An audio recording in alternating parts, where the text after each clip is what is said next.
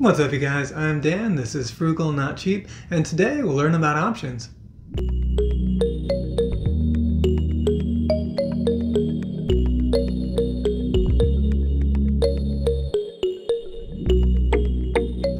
Before I begin, for those of you who don't know, my job is to run a trading book for a small proprietary shop.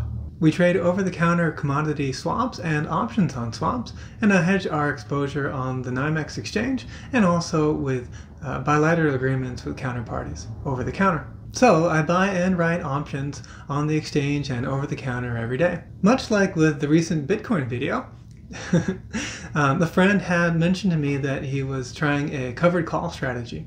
And so that got me thinking I wanted to make a video about covered calls and what I think about them. But before we can talk about a specific option strategy, we first need to talk about what options are and how they work. So in this week's video, we'll do that. It'll be a primer on options. We'll start talking about options and how they work. And then in next week's video, we'll apply what we've learned today onto a particular strategy, in this case, the covered call strategy for income generation. All right, so what are options? Options are a financial instrument that grants the holder the right to buy or sell an asset at a specified price at a specified time. But this right does not come with the obligation to do so. So it's the right to buy or sell, but not the obligation. In the case of my job, the asset that we're talking about is a futures contract on commodities. So that's a contract to buy or sell a specified quantity of a specified commodity at a specified time. I keep saying specified because the idea is that all of these contracts that are traded on an exchange anyway, the over-the-counter ones can have some variability because you're just coming up with an agreement between two parties. But the ones that are on the exchange are highly standardized. And so all this stuff is predetermined ahead of time, and the only thing that's left is price.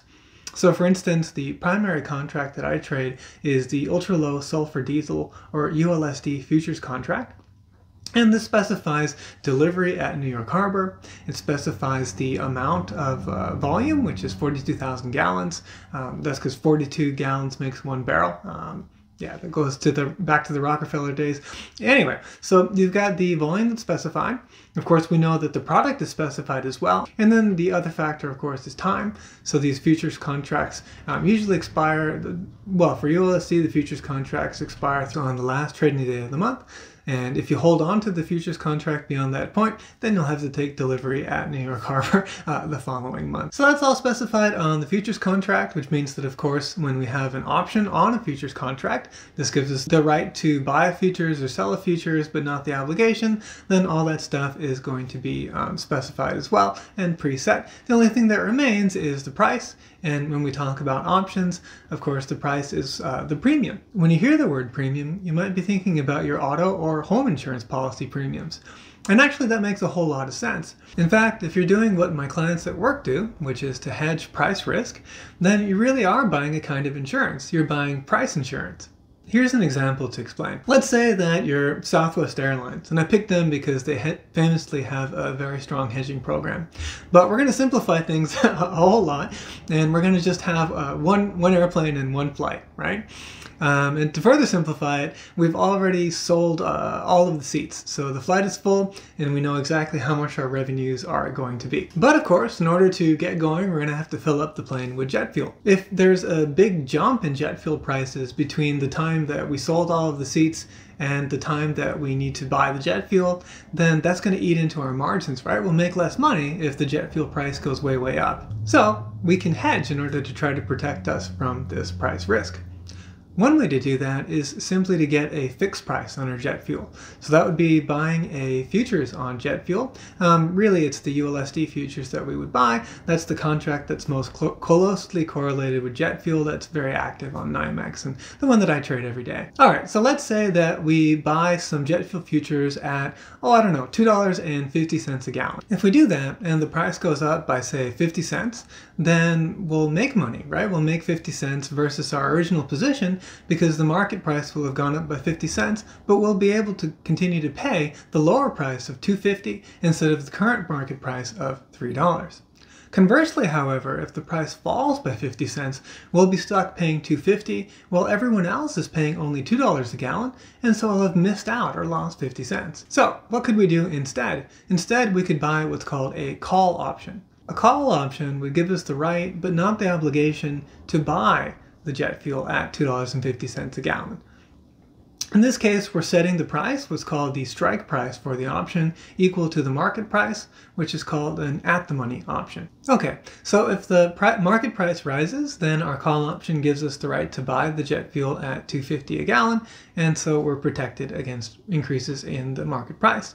But if the market price falls instead, then all we need to do is not exercise our option, because obviously we don't want to buy the jet fuel at $2.50 a gallon if the market price is, say, $2 or something. And so we'll simply allow the option to expire. We just won't exercise it. The other type of an option is what's called a put option.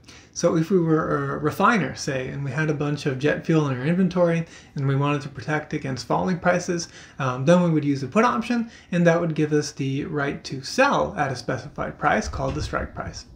All right, back to our call option. So again, this allowed us to be protected against increases in the price, but also allowed us to benefit from decreases in the market price. Sounds amazing, right? What's the catch? Well, just like with your auto and home insurance policies, there is a premium that we have to pay in order to offload this risk to someone else. So essentially that's what an option does.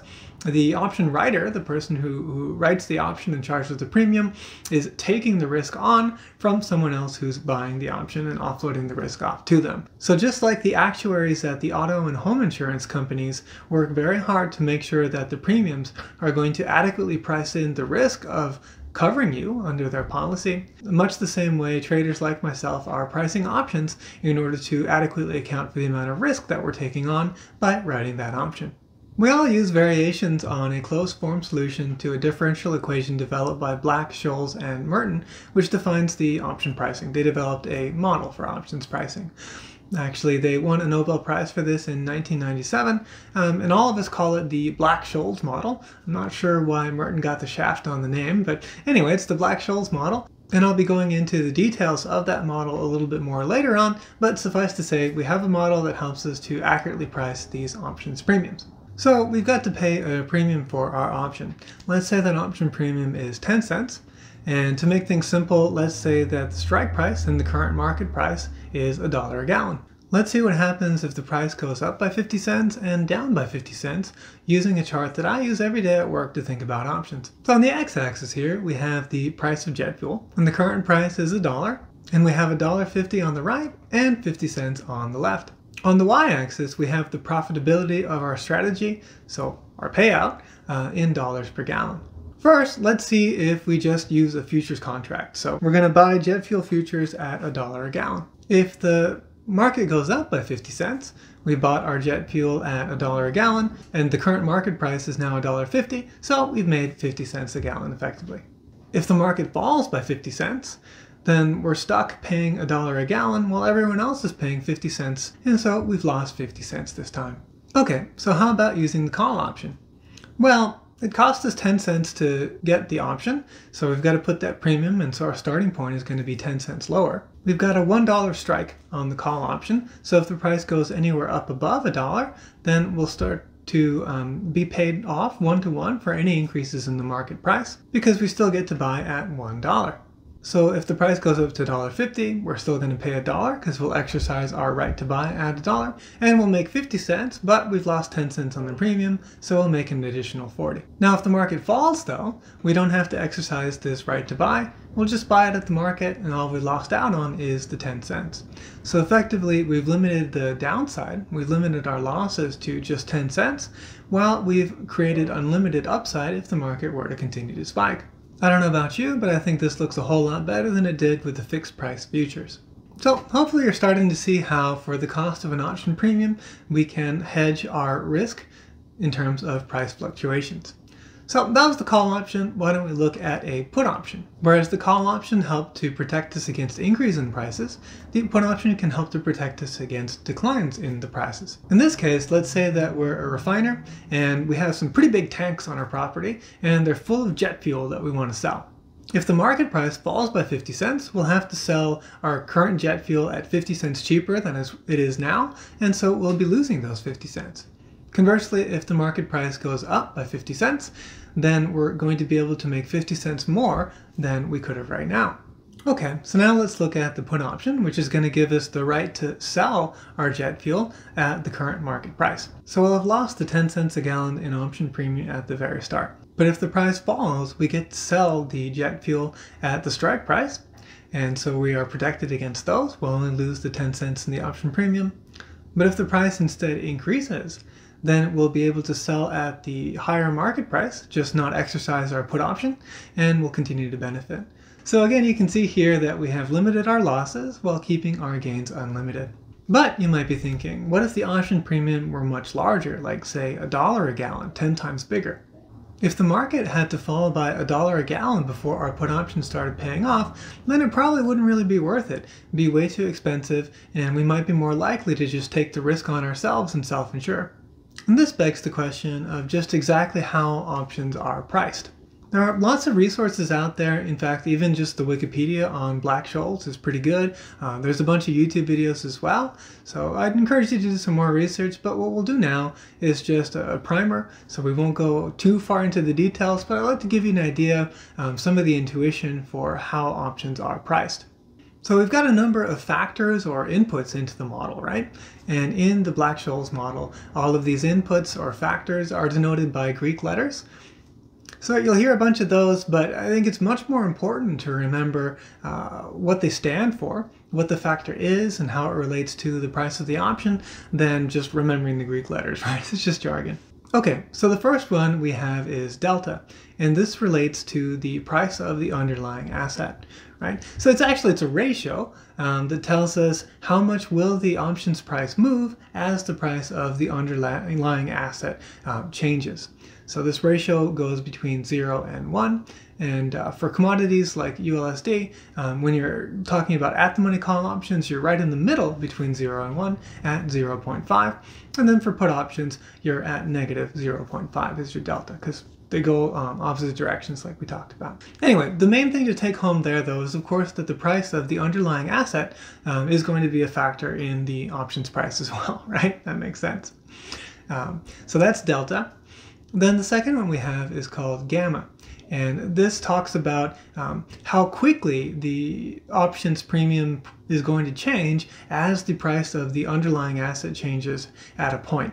So for those of you that are calculus nerds like me, you can think of this as the second derivative of the equation with respect to the price of the underlying asset. So the second derivative with respect to price gives you an idea of the rate of change, right, at that point. But for today's video, that's probably not all that important. More important will be the next few. So the next one, which is quite big, is called Vega. And what's nice is it's a V, so it's easy to remember. It stands for volatility. So obviously, if prices are pretty stable, then there's not a whole lot of risk there in insuring against the prices, right? And so the options premium should be lower. But if we have a very volatile asset, like, I don't know, Tesla prices, for instance, they're pretty volatile, then the options premium is going to be much larger. So yeah, volatility is positively related to the options premium. Then we have rho, and this one begins with R, and it helps me to remember that it's the risk-free rate.